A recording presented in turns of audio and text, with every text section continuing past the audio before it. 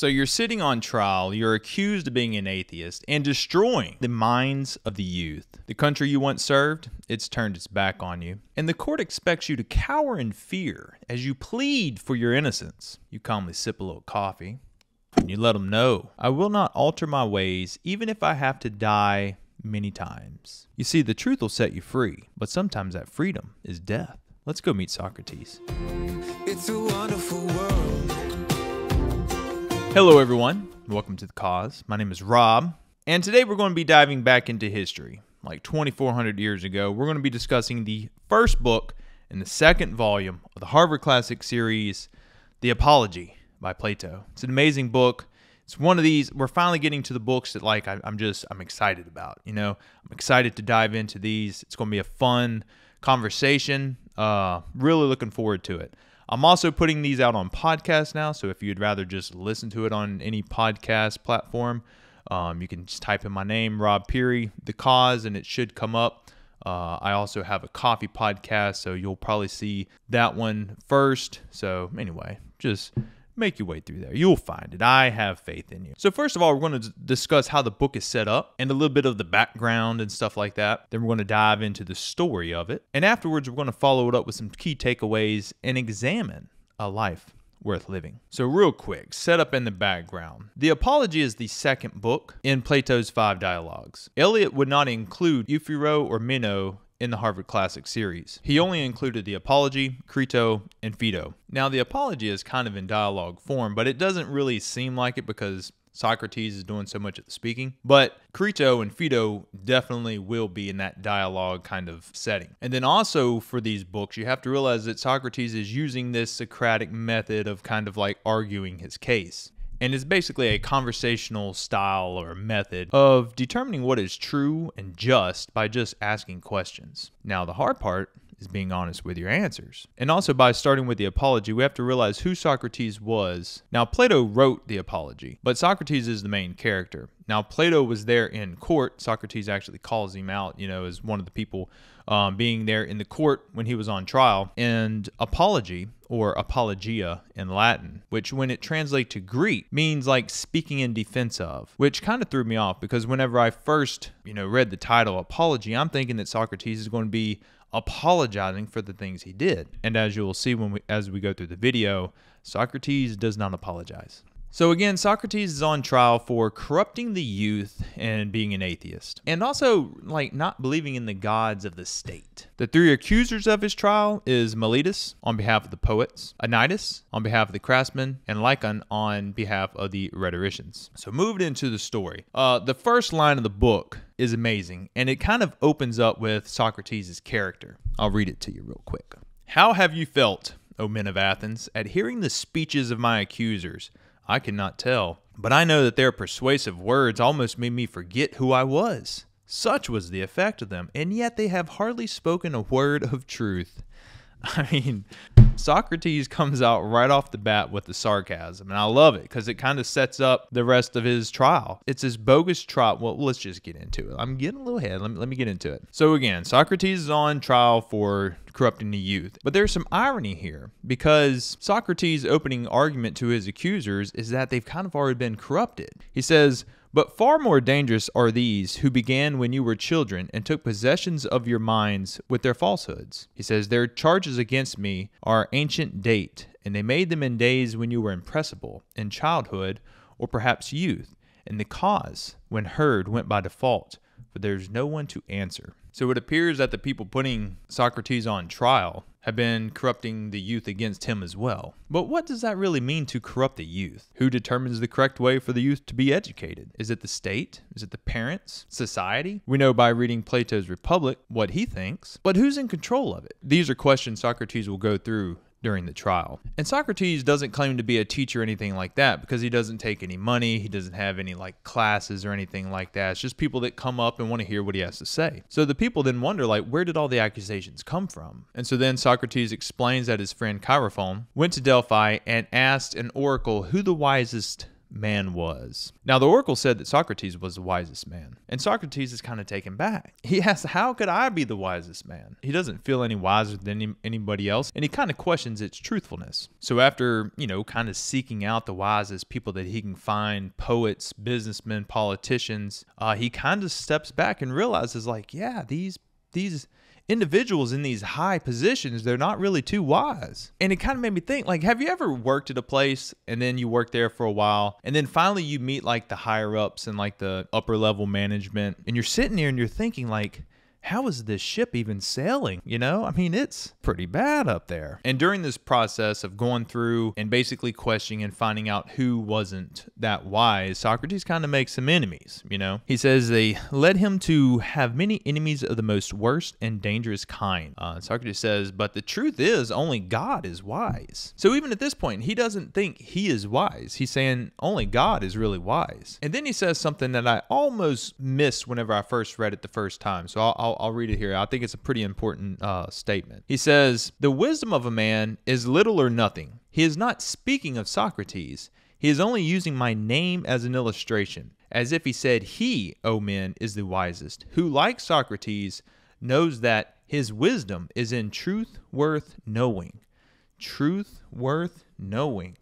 That's a statement right there. All Socrates is doing is just questioning people in what has, become known as the Socratic method. And some younger rich kids with a bunch of free time basically gather around him and they learn this method, and then they go and practice it themselves on, the population around them. And by doing this, it kind of further builds animosity towards Socrates because he looks like he's the one that's kind of teaching them to go out and question authority, question the status quo, or, just corrupting the youth by having them ask questions about their environment, thereby peeling back the layers of truth. And it makes you wonder, why do people fear truth? Because behind the truth lies the power, the money, the influence. Socrates says, for they do not confess that their pretense of knowledge has been detected, which is the truth. And as they are numerous and ambitious and energetic, and are all in battle array, and have persuasive tongues, they have filled your ears with their loud and inveterate calumnies.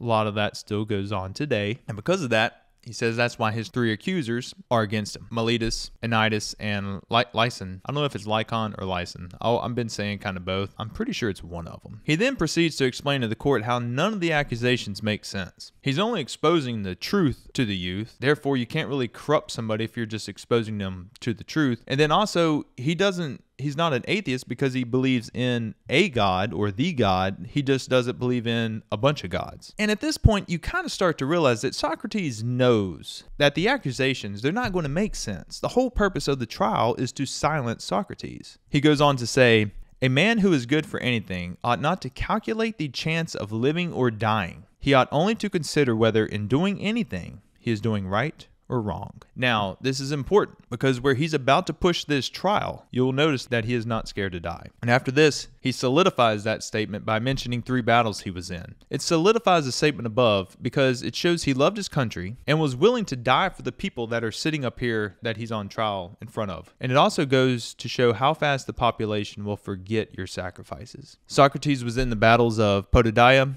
Amphipolis, and Delium. And at this point, Socrates goes on to apologize by declaring his intentions of truth. And for me, this was probably the most important concept I took away from this book, because this is when I realized it was no longer an apology. I didn't quite understand what apology meant in the Greek term, because this is where the story flips to a firm declaration of truth. And he says here, I should reply, men of Athens, I honor and love you, but I shall obey God rather than you. And while I have life and strength, I shall never cease from the practice and teaching of philosophy, exhorting anyone whom I meet after my manner, and convincing him, saying, O my friend, why do you, who are a citizen of the great and mighty and wise city of Athens, care so much about laying up the greatest amount of money and honor and reputation, and so little about wisdom and truth, and the greatest improvement of the soul, which you never regard or heed at all? Socrates is declaring openly that he's only going to obey God. He goes on to also say, but whatever you do, know that I shall never alter my ways, not even if I have to die many times. I love that statement because it doesn't matter about death. You shouldn't be scared about death if it's something that's righteous that you should be doing. There are a few times in life when you get the chance to be unashamedly brave, and this is Socrates' moment. Because when you realize that the decision to be honest and truthful in the face of death, it allows you to die with an honor that not many people in life are giving the opportunity to experience. And Socrates would not be the last one to face something like this. Jesus of Nazareth would go through the same situation a few hundred years later,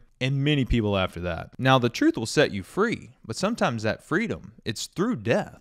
And Socrates at this point does not become dramatic or anything like that in court. He's not begging, he's not pleading. And in speaking of people, acting up in court with sadness and drama and all that, he says, they seemed to fancy that they were going to suffer something dreadful if they died, and that they could be immortal if you only allowed them to live. Now, at this point, Socrates also realizes too that by not begging and pleading, he's going to offend everybody at the court. And does Socrates care? Not one damn bit.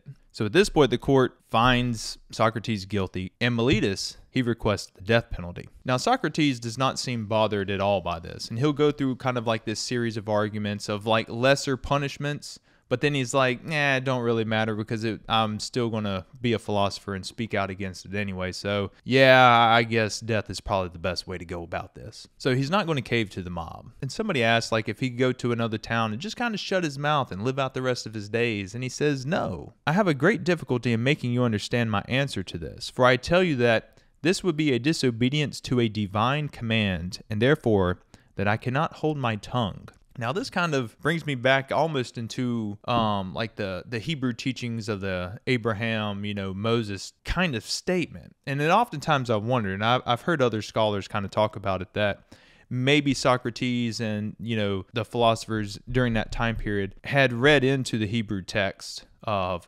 Abraham and stuff like that. And maybe some of that was starting to bleed over into that one God mindset. But I like the concept of the divine command, because I wonder, who is that divine command? Is it, his singular God? Where is that coming from? And he listens to it throughout his life, it seems, if you read through some of the other books in the dialogues. He also goes on to say around this point that a life that is unexamined is not worth living. And with that being said, I'll read this one real quick. He says, but I had not the boldness or impudence or inclination to address you as you would have liked me to address you, weeping and wailing and lamenting, and saying and doing many things which you have been accustomed to hear from others, and which, as I say, are unworthy of me. But I thought that I ought not to do anything common or mean in the hour of danger, nor do I now repent of the manner of my defense, and I would rather die having spoken after my manner than speak in the manner and live. He already knows at this point that he's going to get the death penalty. I don't think there's any questioning that at this point. And everything now is just upholding that honorable place that he's kind of established, that baseline that he's created in his life. To back down now, it cancels out everything he's ever done. Moving into the last page, the last chapter, the last sentence of the book, it really just wraps it up. And if it doesn't give you goosebumps after you finish this section and you read it, man, read it again. He says, the hour of departure has arrived, and we go our ways, I to die, and you to live. Which is better? God only knows. I love that. I got 3 good quotes. One is, he who will really fight for the right, if he would live, even for a little while, must have a private station and not a public one. 2, the difficulty, my friend, is not avoiding death, but avoiding unrighteousness, for that runs faster than death. And the life which is unexamined is not worth living. I think that's an important one. I think that's almost one you should memorize.